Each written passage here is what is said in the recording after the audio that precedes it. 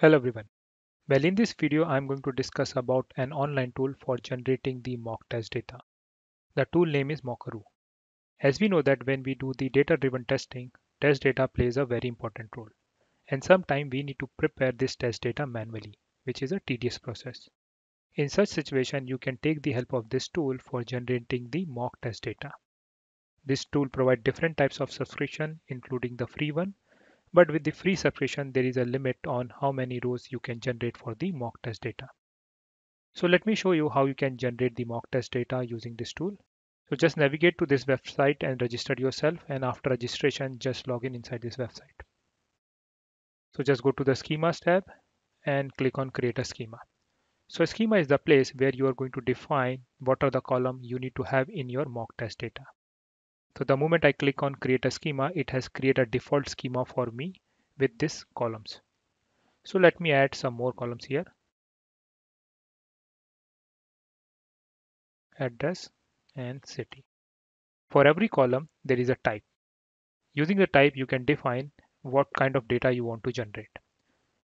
So for example, for the address field, I will click on the type and this will give me a pop-up where I can select the type for my address column. So let me search for the address. So you can see here, this tool provides different types of address format. In our current case, I will go with the street address. Similarly for the city. So once you have defined your schema, that means you have defined your columns as well as their type. Just click on save the schema, give a schema name, and then from the format you can select in which format you want to generate the mock test data. So let's say I want to generate the mock test data in Excel format and then click on download data.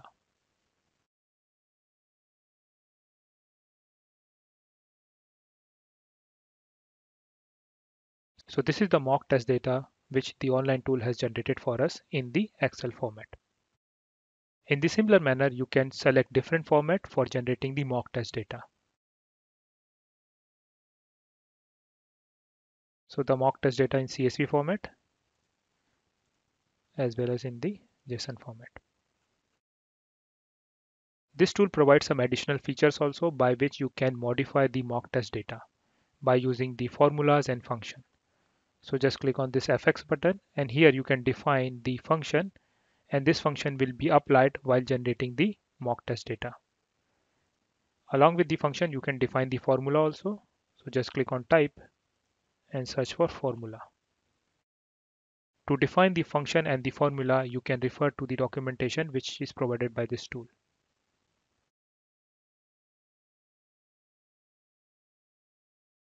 Along with the mock test data generation, you can also mock the API response here. That means you can create a mock API that is going to return a mock test data.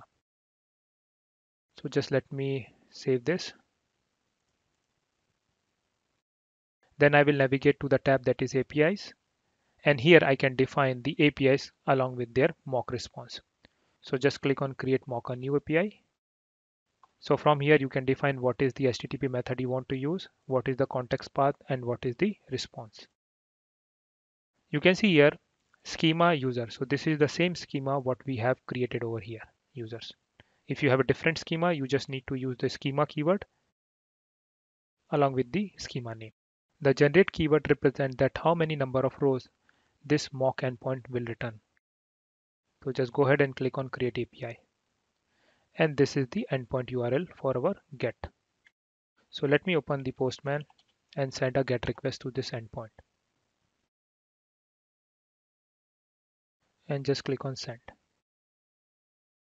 So this is the response which we get after sending the get request to our mock endpoint.